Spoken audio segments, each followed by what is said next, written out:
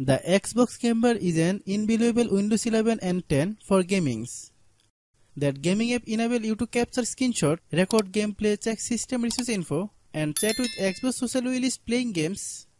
How to add or remove widget button from Xbox camera in Windows 11. Hello guys, and welcome back to my YouTube channel Shaem Tech BD. Today I will discuss how to edit widget menu in Xbox.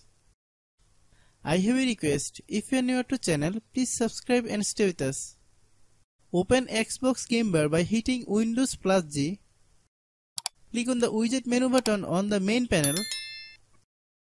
Click on the favorite button in the list of available widgets to toggle enable the specific overlay.